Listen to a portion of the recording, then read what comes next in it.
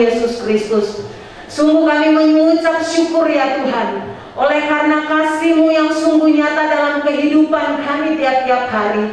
Secara khusus kasih-Mu Kau nyatakan atas keluarga besar Bapak Eliap Marpaung, di mana pada hari ini Tuhan, kami tahu mereka mengalami duka cita, tetapi kami boleh melihat karya Tuhan yang luar biasa, bahwa Engkau Allah yang berkuasa atas hidup kami.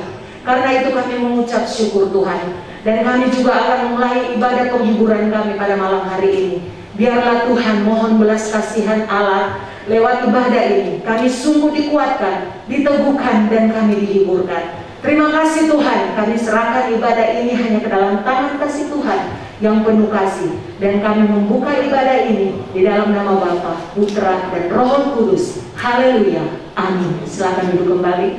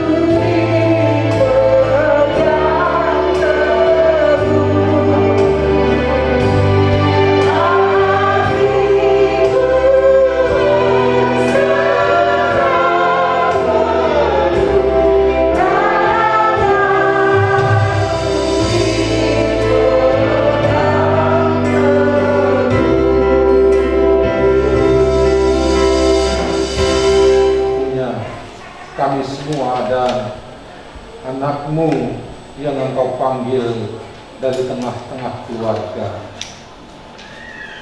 Kami tahu bahwa hidup kami adalah milik-Mu. Engkau menentukan kami hadir di tengah dunia, tetapi Engkau pula yang menentukan kami harus menghadap Engkau pada akhirnya.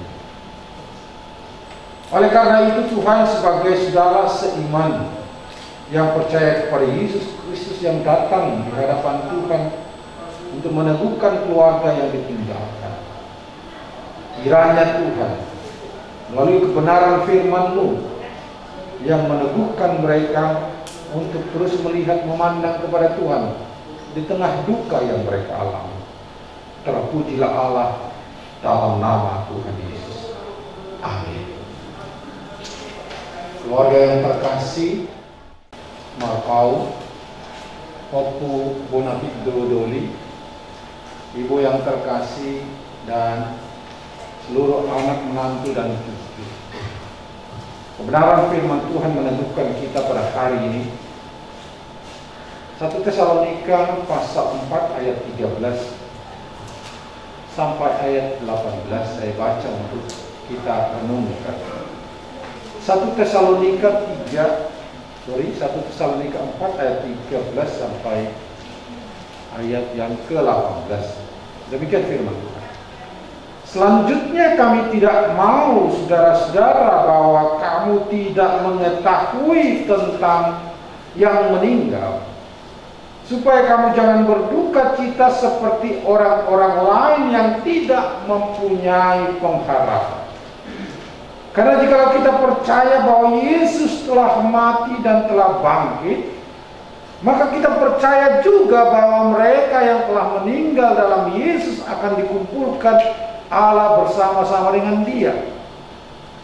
Ini kukatakan kepadamu dengan firman Tuhan, kita yang hidup, yang masih tinggal sampai kedatangan Tuhan, sekali-kali tidak akan mendahului mereka yang telah meninggal. Sebab pada waktu tanda diberi, yaitu pada waktu penghulu malaikat berseru, dan sangkakala Allah berbunyi, maka Tuhan sendiri akan turun dari sorga, dan mereka yang mati dalam Kristus akan lebih dahulu bangkit. Sesudah itu kita yang hidup, yang masih tinggal akan diangkat bersama-sama dengan mereka dalam awan menyongsong Tuhan di angkasa. Demikianlah kita akan selama-lamanya bersama-sama dengan Tuhan. Karena itu, hiburkanlah seorang akan yang lain dengan perkataan-perkataan. Hiburkanlah seorang akan yang lain dengan firman Tuhan ini, dengan perkataan-perkataan ini. Ibu bapak yang dikasihi Tuhan, ibu yang terkasih yang ditinggal oleh suami dan anak-anak, terhibur oleh firman Tuhan kiranya adalah penguat kita di masa duka yang kita alami. Ternyata kalau kita pahami bahwa kita sedang menghadapi misteri yang kita tidak bisa bayangkan. Ada rencana yang indah bersama dengan orang tua, ada rencana yang kita itu tidak salah tentunya. Itu adalah suatu keinginan yang baik dan keinginan yang mulia.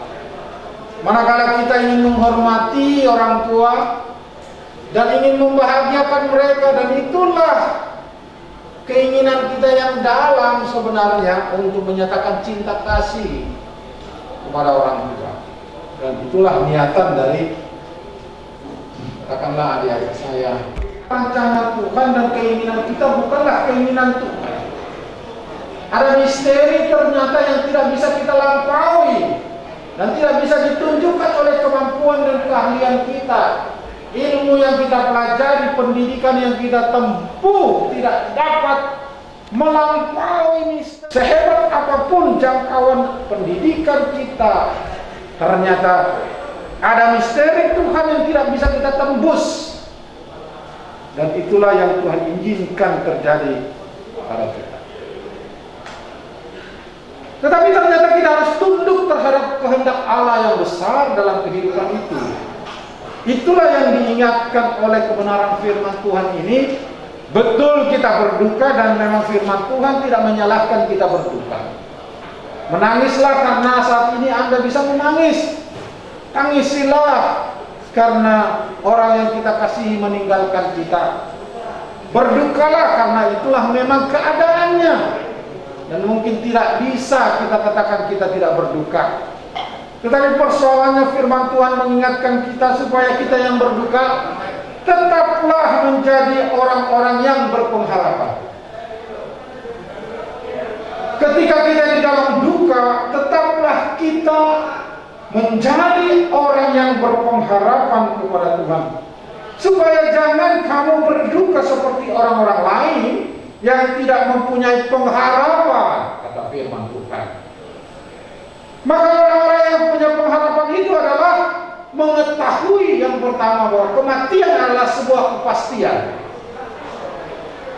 Itulah yang harus kita pahami. Orang yang berpengharapan kepada Kristus memahami kematian adalah sebuah kepastian yang tidak mungkin kita hindari. Siapapun kita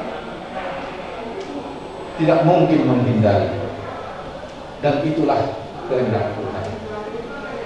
Oleh karena itu, kebenaran firman Tuhan mengingatkan kita bahwa ada batas-batas kehidupan yang Tuhan berikan. Ketika orang-orang yang ada di sekitar kita meninggalkan kita adalah ada kehilangan pastinya. Ada duka yang dalam terasa. Kebersamaan selama puluhan tahun ya Ibu,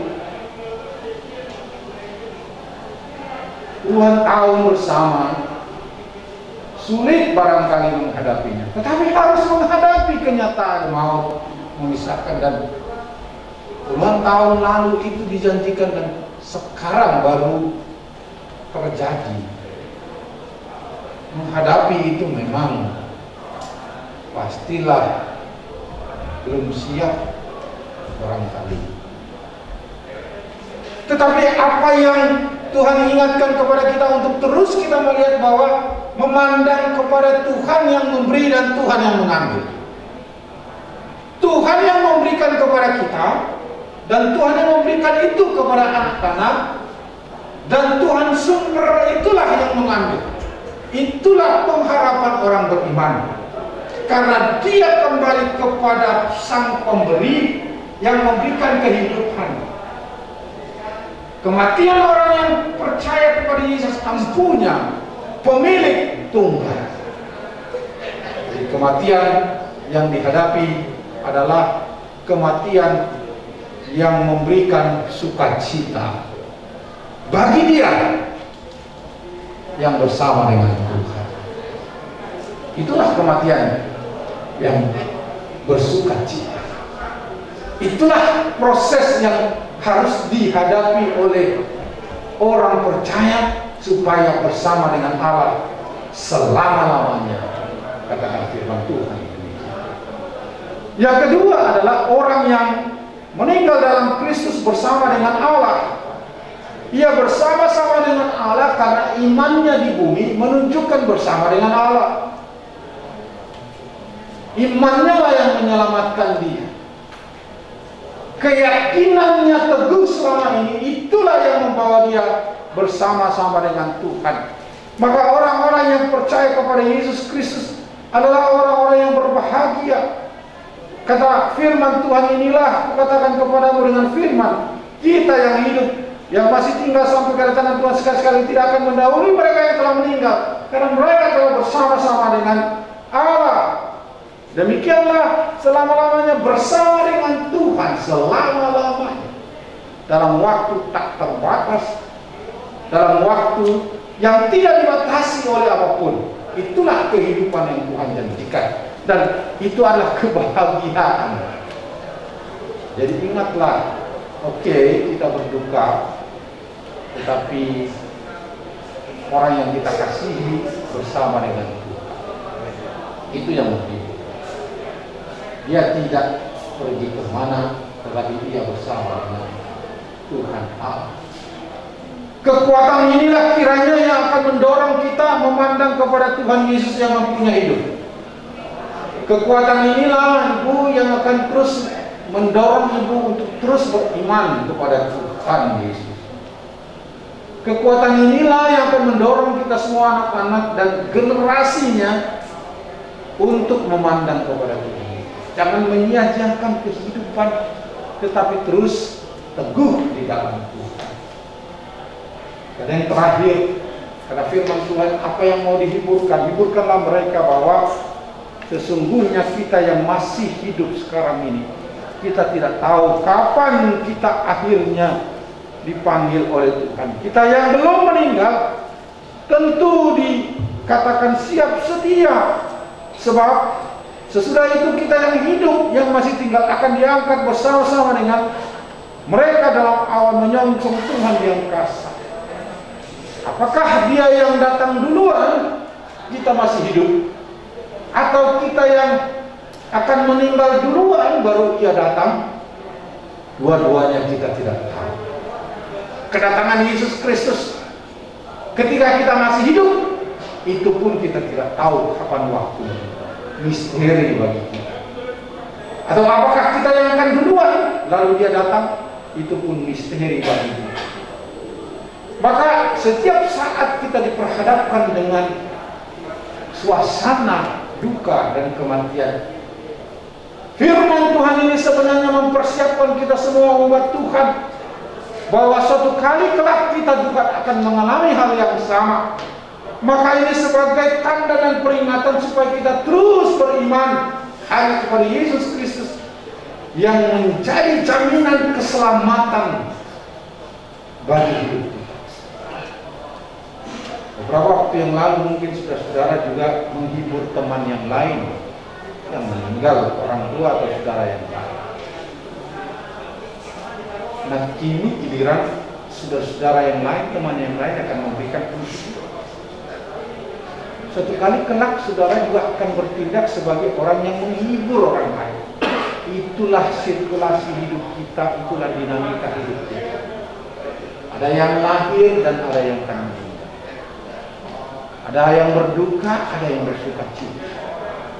Dan Tuhan ingatkan kita ketidakmampuan dan keterbatasan hidup itu supaya berpegang kepada Kristus. Orang-orang yang percaya berduka citalah, tetapi jangan seperti orang yang tidak berpengalaman.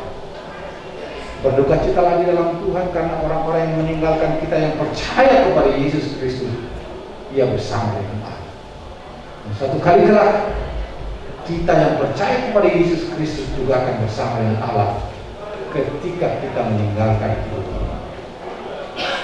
Tuhan kiranya terus meneguhkan dan menghibur keluarga.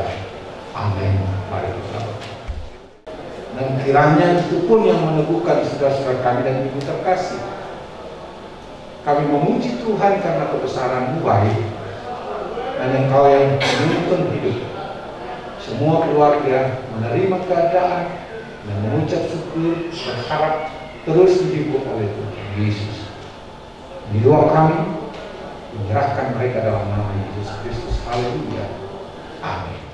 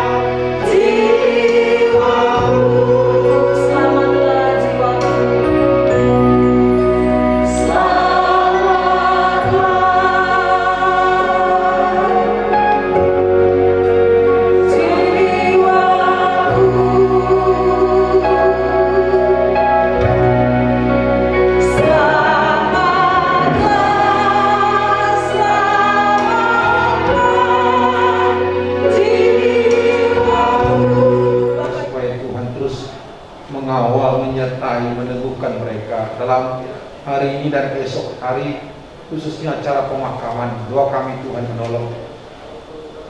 Hari ini juga Marpaung Raja, kiranya Allah menyertai tua-tua seluruh yang terlibat dalam Marpaung Raja, diberkati oleh Tuhan, keluarga besar diteguhkan oleh Allah. Kami yakin dan percaya kesehatan sehingga boleh menghantarkan esok siang ke pemakaman dengan baik. Terima kasih Bapak. Kami percaya Tuhan akan menghibur dan menguatkan keluarga di sana, sehingga ketika Ibu menelpon kami juga tergerak untuk terlibat dalam pelayanan ini. Karena ini adalah pelayanan PSG, pelayanan sosial jemaat, maka kami terlibat dalam melayani. Minta maaf kalau kehadiran kami tidak banyak, dan kami saja, saya dengan istri saya, karena memang ini mendadak dan protokoler kita juga membatasi keluarga. Kalaupun kami meninggalkan tempat ini, itu berarti kami mempersiapkan untuk pelayanan besok. Besok kami hadir sesuai dengan kesepakatan kita untuk memberangkatkan orang tua kita ke tempat pemakaman. Langsungnya. Menunjukkan kamu kepada jalan ini. Ada kita tuh berada di bukan lalu masa kanan jalan ini lalu diletak pada jalan. Mau lagi mana pulang tak pola dia masih pasahatan dulu mah katanya ini orang baru asal masih manganan. Boleh mah mengibukan menunjuk dia meradai yang kamu menjual tiket kami di Nalaho Majah Yudhulu Ima Amanami namanya lakukan tadi oleh peluang Tuhan di Gagas hadir dan lagi ini akan merupakan kepada dan ini Ulah kamu mampu boleh itu melakukan Gagas hukuman pokok tanggal 15/22 tahun 1954 Marpaung mana Eliap Anitas Marpaung Kusibona anaknya Manani apa sama Marpaung aku seperti nama Marpaung Nagina tunggu nanami Cornelia baru pancaitan aku seperti Marpaung Nagina siap si orang berbaju dia Manani Cornelia berjalan Merasakan mampu menangani pancaitan lima dia pancaitan menangani pancaitan seseorang berbaju dulu tidak menangani kursekian yang dilakukan di pasal selatan keluarga ini anak kol obat anak kol nak saya bawa Marpaung Haji Marpaung Mangala guru nani Shobi saya mah jalan pernah bawa jalan Marpaung mah Bonafiddo Laosima dan warga Bonafiddo Bun jurusan kanan 5 ini kabur Marpaung Marbutan naik wanani nanan sudah bintang dan dililiti kantor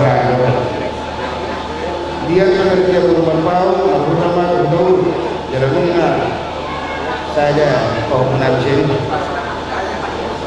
Lasari Marpaung baru 54 tahun lain ang kope oh ribet umumnya sudah beparan yang ikon siahara dia nakol nang merasakan dan dompet juga dolar hubungan siap juga dan sifat Komos dengan kami asal rumah kami morning ma ikut berlompat atau hari bulan 10 kalau saya di rumah sakit Jakarta Medical Center walaupun Jakarta Selatan pukul 10 siang 25 baru memang ono puluh kita TPU mencentur sama itu yang kita tahapan karena masalah Marpaung yang dikatakan baru amanahnya mulai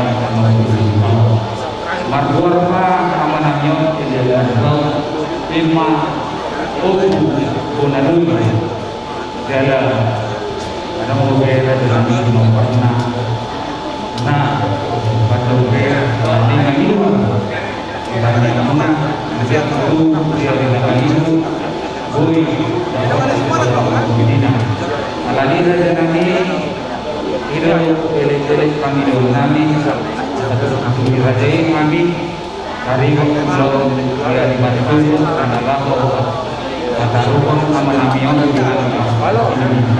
lain ada nami untuk matorongan nami yang bermasa di hati raja Marpaung di Songolo Pulau Sadingan Pulau alami dalam hidup semuanya nasihat kami nasihat manusia di raja kami untuk semuanya di dalam Pulau para bicara jauh kamu jujur mulu ni jalan nami beri nami niat seperti yang namsalbu lima di napas masohotan jalan nami do nami takas do ditanya do pita ni kaskadang do dainang asa titir maranak titir marbol sahat do nyati pasahat tuhatta tulai nami almarhumun mengasahat kuda Marpaung kudianak Marpaung kudiwuru alai di pita tai saksi kok sabe sude makasohonan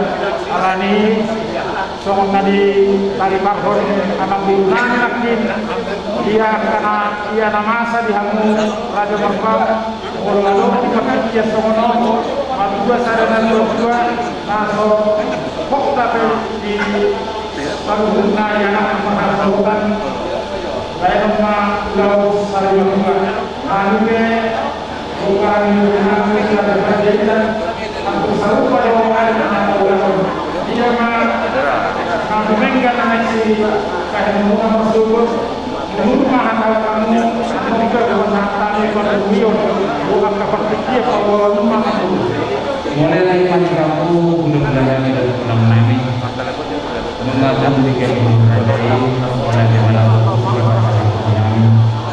dari raja nami dari masuk kalau nami masuk ada rencana bulan masuk nomor dulu raja nami yang go sahabat anom dalam nami kamu pulang nami lain ada tu kamu tahu tempat satu semua sering berdua tu ina kami Duri raja nami tariko lu ya kau belum masuk asli kamu raja nami belum do pulang nami pardulu kamu jalan nami anggu bulan belum nama kami sebar dulu saat mana tidak koordinasikan yang tariko tu keputusan dari raja nami panjang di raja Bagi raja kami itu saya raja kami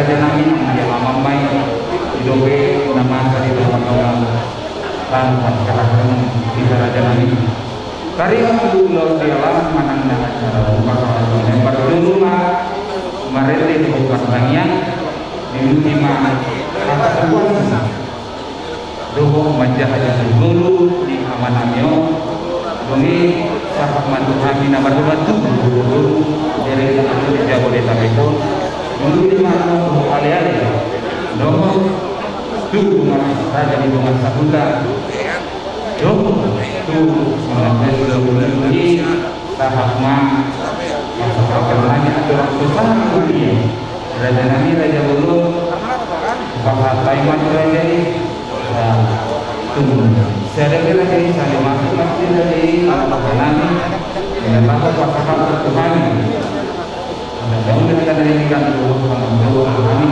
yang kono mangat yang bu rumah juga yang TPU ima na kabuat tu TPU BPU dalam koordinasi nami kuliah kami dari TPU bui bagaimana orang manfaat yang masuk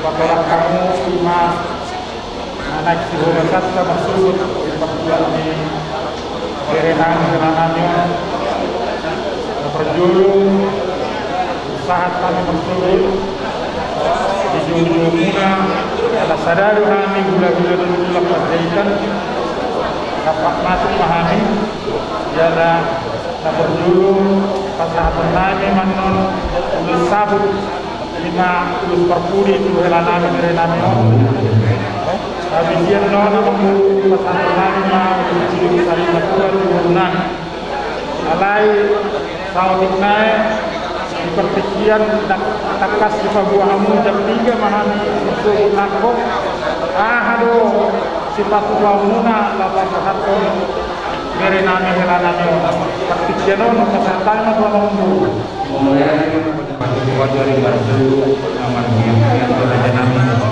alai raja nami dan wala pertikian maimon lama saruke bermedi di kabupaten juga manusia pilih panggilan nami tiga kelima pasangan nami bangunan harimu tua kapal jembaran bangunan selalu dalam nami jala tua perpikir dalam nami lima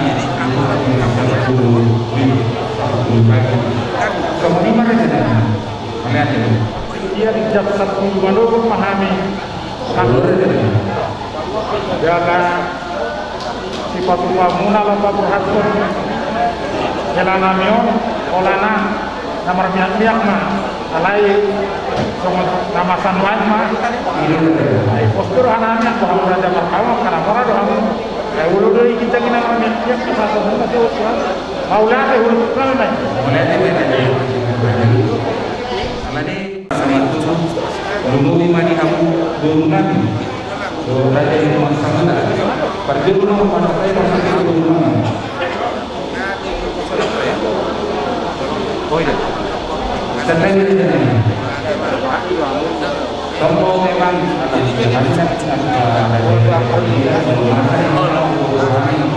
lain ini semua pasangan kami yang memahami raja dari memahami manjalo tadi yang memahami sama nama tadi kami belum sama lain semua raja kami dan pada kita mau ada kan dapat jahitan mungkin nanti buka hatuan kami di situ orang tak pola di pamasa saat belum serban mula-mula sari matu dete alai bos maroham raja Marpaung bos tu kami martangi aku Tuhan lai asal tu di Indonesia mentar umum bima kumparanne lainami do namion do kon di perbadiai set Tuhan Tuhan Yesus Kristus yang Tuhan ulangan jadi ada bukti memang boleh itu ya benar-benar ulangan mulai pada kami lain yang waktu nomor nama itu mati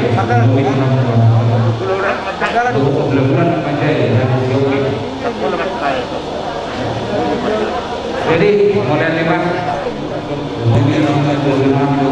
boleh tak layak orang kamu binasa kamu pertikian peserta ini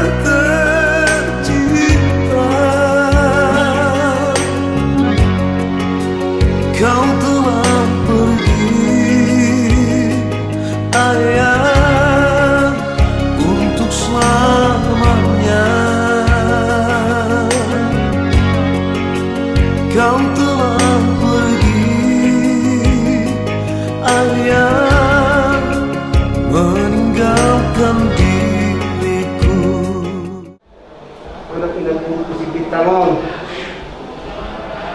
Siya tunga-tunga muna, siya tunga-tunga taliso.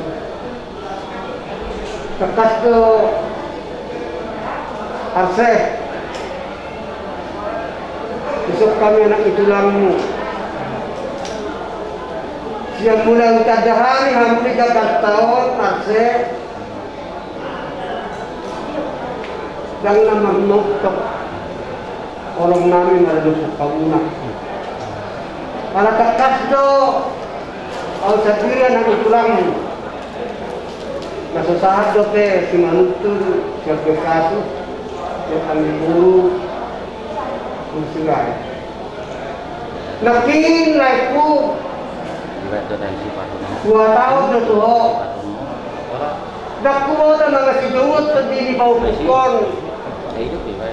Doon kung si Pia. Isiguro dari tahun kita menghubungi do si Peter naroon di pag-aaral. Bago ito mabakmo si Peter. Ayamong laiku. Ayaw mapaupukon. Mula ano ko pekalian yon. Peter duluan nyojo kadang itu lang na.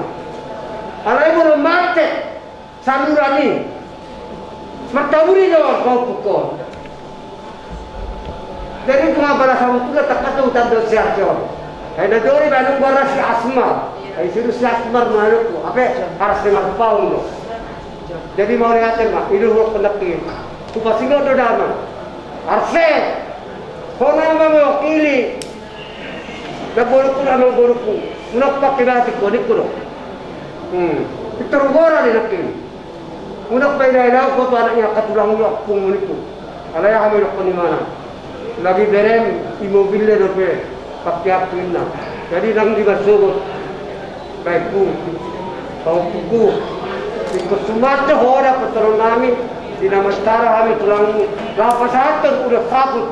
Tunggu nang ulos tujuh sampai dia ulah memang tuh di parada penjahitan jangan tuli tulang ulah pada pulang ulah di nakki ku berikan sebenarnya ada orang di jauh kamar kanasing hornan bulan karena langar ulah hadir nasiga biar masuk ke tunggu boro Dono kuduhar sa iyong guru.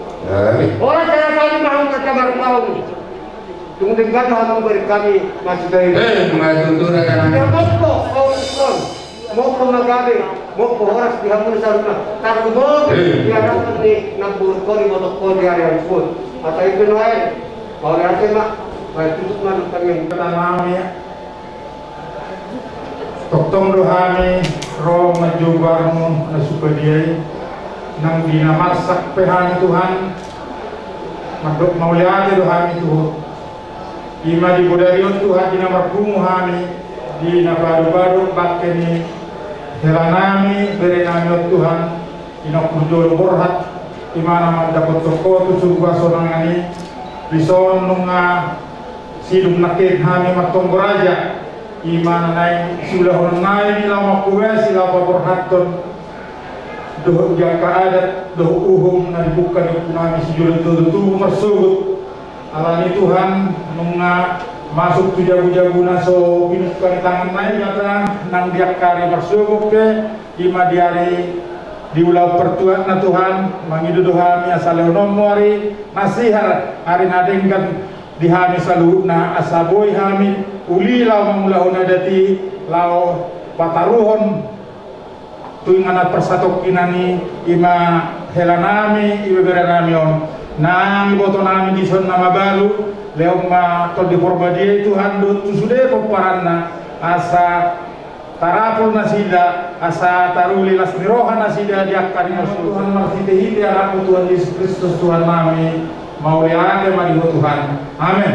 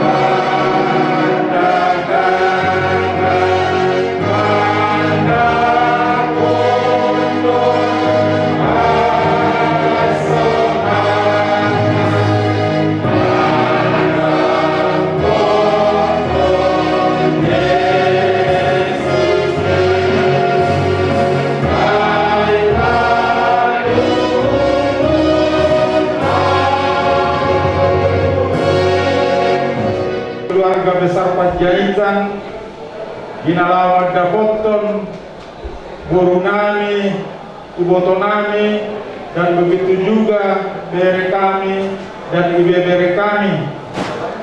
Ima ali Tuhan natonor di pamasaho arsak niroha di keluarga besar Marpaung terlumumi di iboto namion do sude poparanna alani Tuhan mangido mangirik Tuhan itu adu pami Tuhan asal honomuma pangapulion nasihat surgui susude keluarga Tuhan asal giat taraful nasida tidak perjolo moding sada ama natua-tua ni nasida siap tonga-tonga ni nasida alani Tuhan mangirik Tuhan mangido tuh nang dia kaulo masuk ke Tuhan oh mana masuk-masuk asa merdala do dengani ima diulau pertuat ni dengan nami ibe-bebe nami om perdosa nagoda Tuhan Tuhan bagia dong boho sesama takas dosa nami Tuhan asaya sami asa haba orang pasu-pasu biha minumuli nami mau yade madiho Tuhan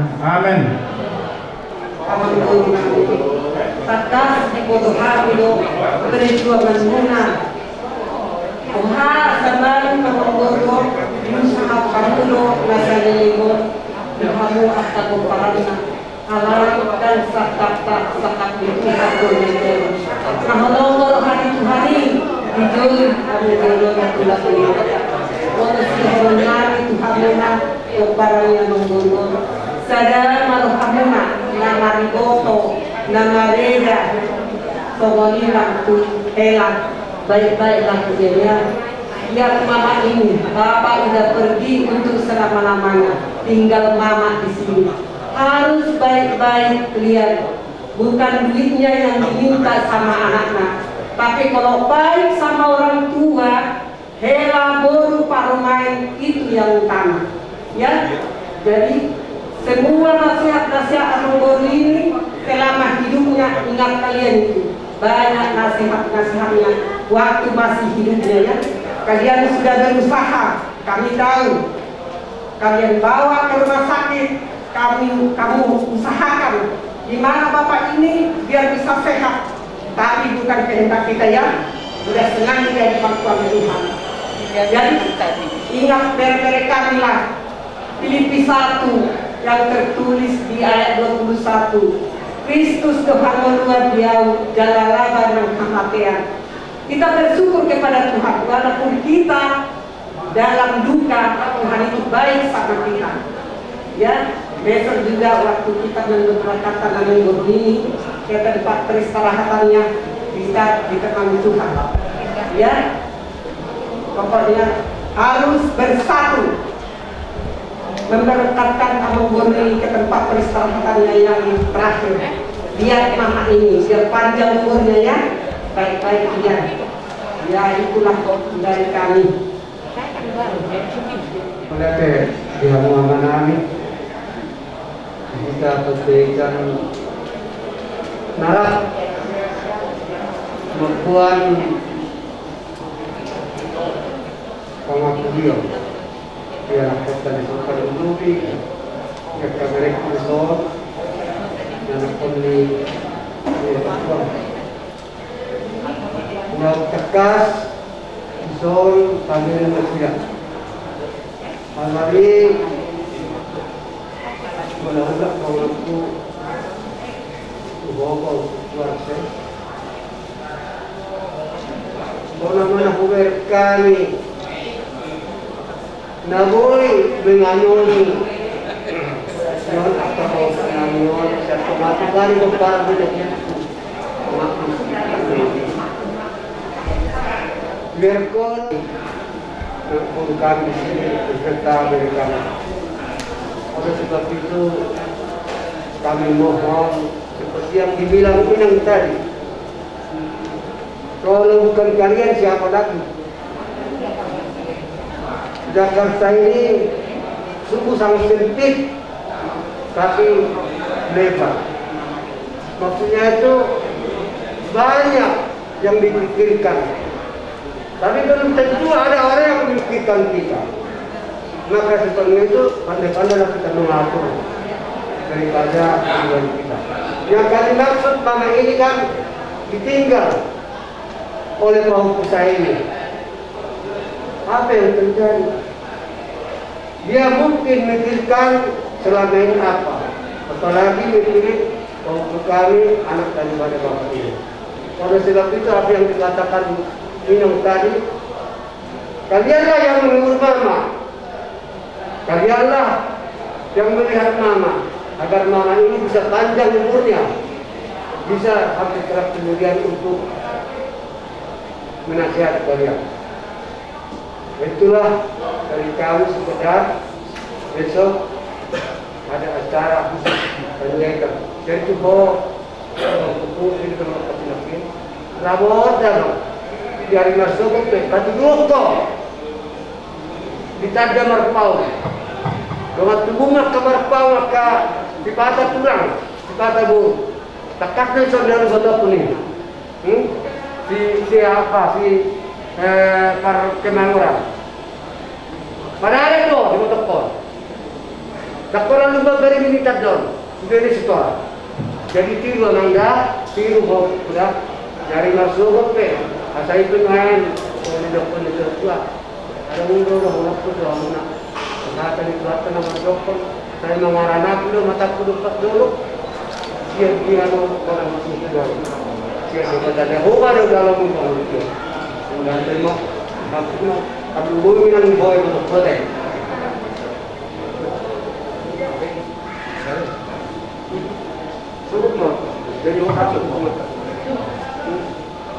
Jadi boleh ada mas, kalau bumi yang Pikiran ala tekas dorodison, ima sekretaris umum Panjaitan, umum Panjaitan 20 sejak ditarik periode 27, pasangan Matudamang Amata Situa Wilson Panjaitan.